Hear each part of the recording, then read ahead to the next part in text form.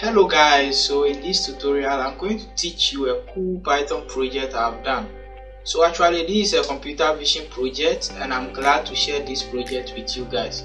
So I'll first showcase how this project works, then I will explain the technology behind or how I build it from scratch. This is a beginner level project and I hope you guys will like it.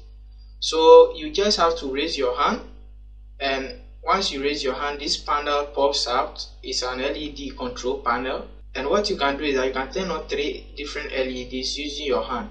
So this is done virtually through computer vision. So for instance, if I want to on the red LED, what I'll do is I'll send my hand just here and click.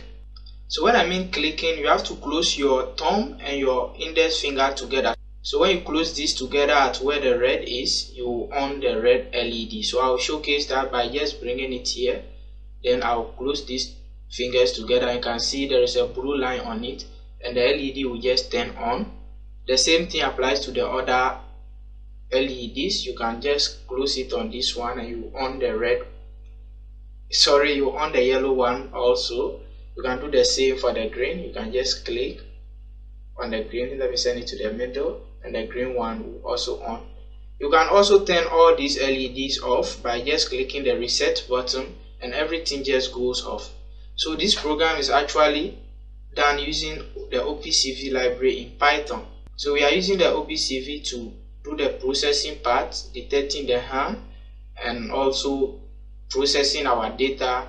Then finally we send this data through serial communication to the Arduino board for it to turn on our LEDs.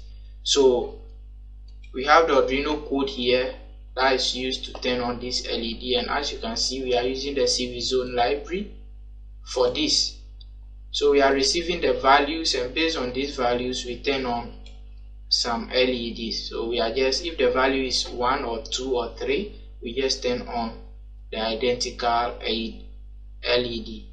So this is a fun project you may like to try, and I'll make sure I share the code with you guys so that you can advance it.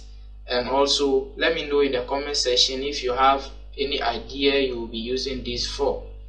So once again, thanks for tuning in, and as always, don't forget to subscribe, share with your friends, and all your thoughts in the comment section, guys.